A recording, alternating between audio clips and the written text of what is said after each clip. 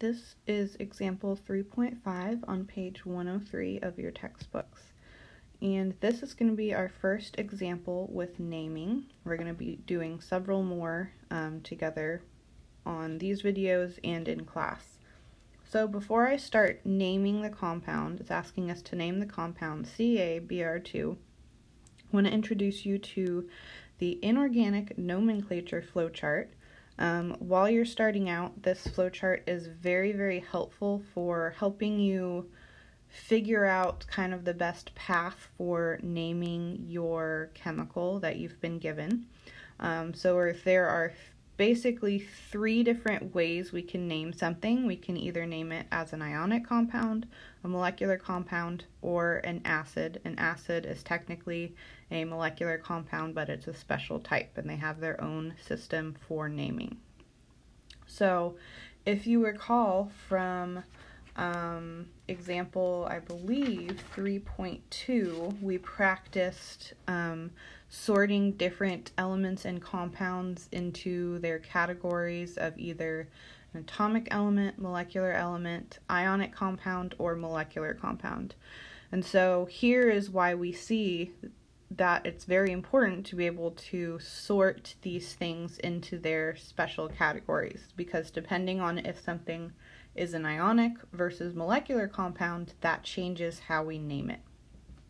So in this example, the first thing we have to do before we can even think about naming is to figure out what type of compound CaBr2 is.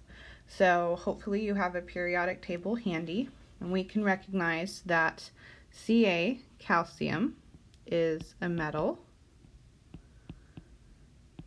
and that bromine is a nonmetal.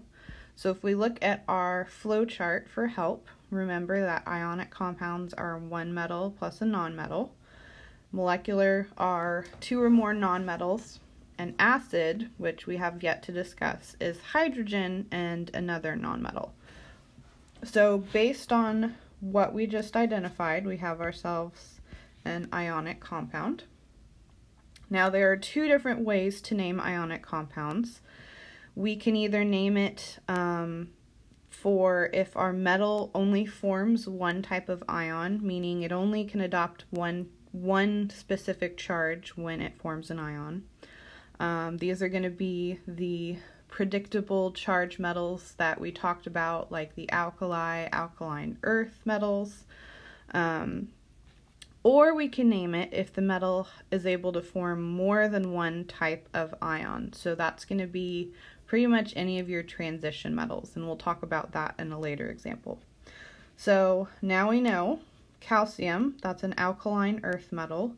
It always adopts a +2 charge, so we're going to name it based on this set of flowchart rules. So for ionic compounds where the metal only has one type of charge, it's relatively easy.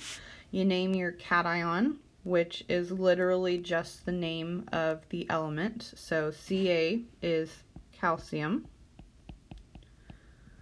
We don't have to write any Roman numerals after it, any charges. It's just understood calcium as an ion. We name it calcium, Ca2+.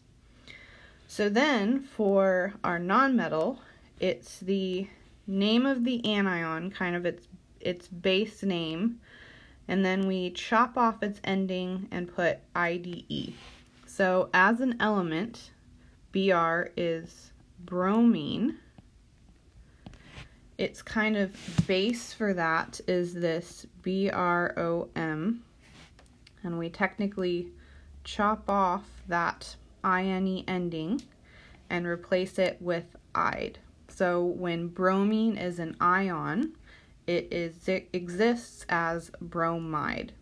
So therefore, its name in this case would be bromide. So the way to name this compound, CaBr2, is calcium, name of our metal cation, and then bromide, replacing that INE with an IDE ending. It's like Think of it as the ion is the bride, and since technically the bride changes her name when she gets married, it's like replacing the last name with the ID ending. So there you have it. Final answer, calcium bromide.